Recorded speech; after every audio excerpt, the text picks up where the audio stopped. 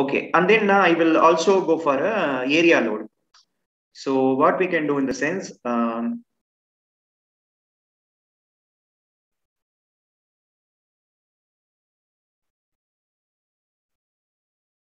okay, I will just translational repeat this in a Z direction and link steps open base.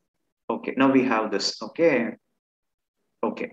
And we must have footings if you are going to analyze. Okay, now I'm just going to tell you, no need to put.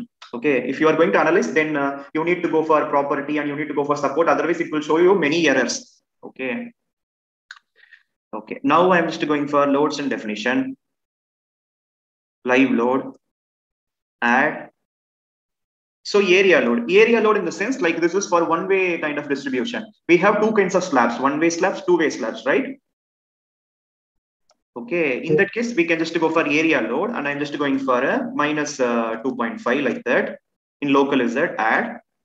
Okay, and I'm just going to select these things and then assign to selected beams. Okay, it will automatically go to the longest span, not it will go to the shortest span, even if you select. Assign to selected beam, assign, yes. Okay, now we can able to see the assignment. Okay. Okay.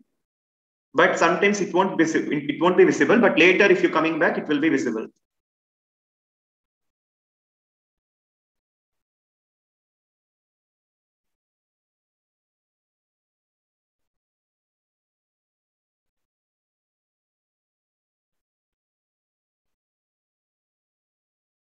So general loads and definition.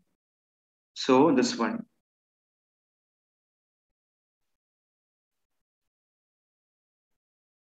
Or we can try in the labels.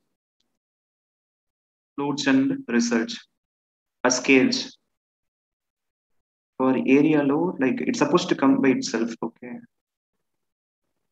By using the scale, we are only increasing the size of the indicator. Yeah.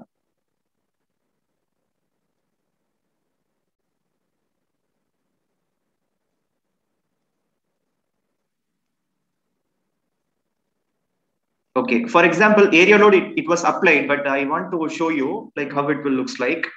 I will just close this and then yesterday I was trying. It was visible there.